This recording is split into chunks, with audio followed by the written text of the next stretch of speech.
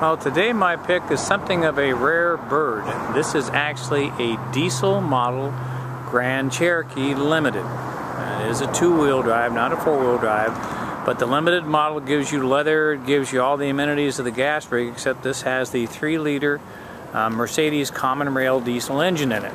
So if you're looking for something with a little bit better mileage and something that you might want to hang on to for a long period of time, the longevity of this particular engine is well established.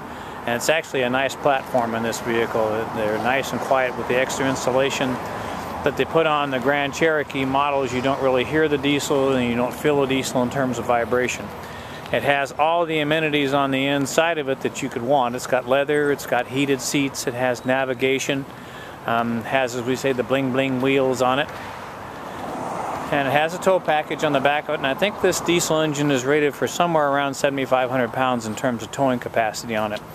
Looking on the inside, it's an 07 model and it's very well appointed. You can see door trim panels, has a memory seat feature for the driver's side. If you take a look on the inside, you can see the heated seats and then the nav radio and so forth that's on it. Lots of room on the inside of the vehicle, and it has the nice hole in the roof, the moonroof version, so it's actually very nicely equipped. So if you're looking for something a little bit different, it only has 37,000 miles on it, which is really a drop in the bucket for this engine. So if you have an interest in something like this, come by and see us.